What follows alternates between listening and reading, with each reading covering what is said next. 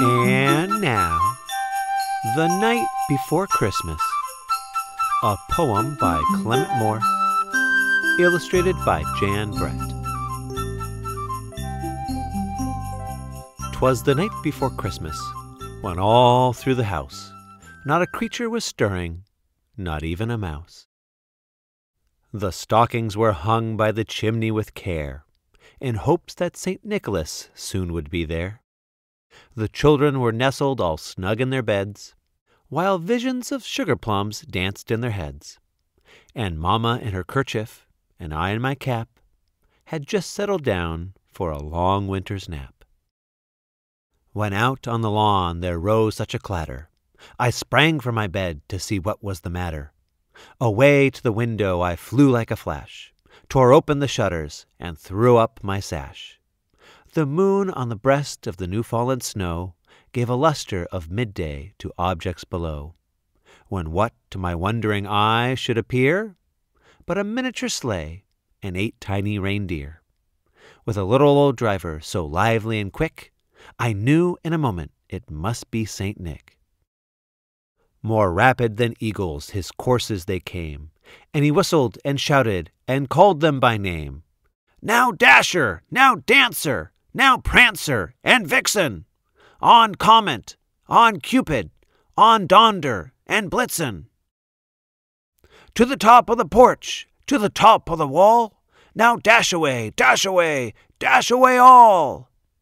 As dry leaves that before the wild hurricane fly, when they meet with an obstacle, mount to the sky, so up to the housetop the courses they flew, with a sleigh full of toys, and St. Nicholas too.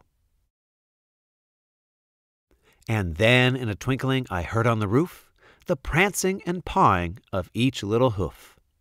As I drew in my head and was turning around, down the chimney St. Nicholas came with a bound. He was dressed all in fur from his head to his foot, and his clothes were all tarnished with ashes and soot. A bundle of toys he had flung on his back, and he looked like a peddler just opening his pack. His eyes, how they twinkled! His dimples, how merry! His cheeks were like roses, his nose like a cherry. His droll little mouth was drawn up like a bow, and the beard on his chin was as white as the snow. The stump of a pipe he held tight in his teeth, and the smoke it encircled his head like a wreath. He had a broad face and a little round belly that shook when he laughed like a bowl full of jelly. He was chubby and plump, a right jolly old elf, and I laughed when I saw him in spite of myself. A wink of his eye and a twist of his head soon gave me to know I had nothing to dread. He spoke not a word, but went straight to his work, and filled all the stockings, then turned with a jerk. And laying his finger aside of his nose, and giving a nod, up the chimney he rose.